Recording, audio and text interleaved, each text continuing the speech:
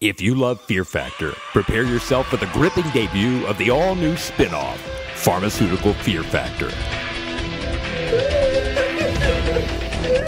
This March, contestants will square off on the most terrifying challenges they've ever seen.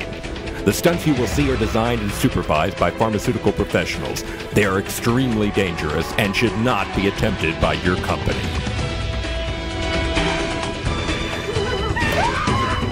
All right, let's meet our next contestants here. You are? Jane, and I work in regulatory compliance, focusing on Okay, who are you? I'm Deb, legal.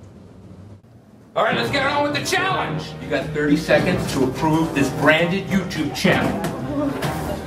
Okay, I see fair balance on the channel and in the video pre-roll. Oh my god, that's not our video and the related video links.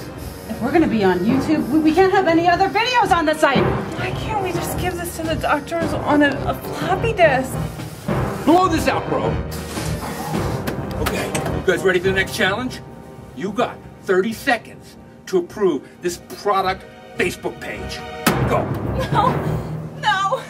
Who's getting paid for this? Doctors? No way. We'll need to lock this down. And what if someone talks about it on their FaceTime page, their wall? What if someone pokes us? No, bro, I think we're gonna get a tap out. Give me the FDA social media guidelines. This tells me nothing. All right, bros, we got Eric here from market research, and we got Sandra from privacy and security. Okay, bros, guess what's inside this binder?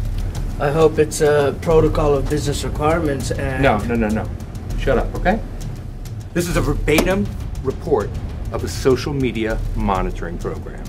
I'm not touching this. There could be adverse events in there. No way, and I'm not taking that. You take. No. Come on, Smarty, bring it to the party.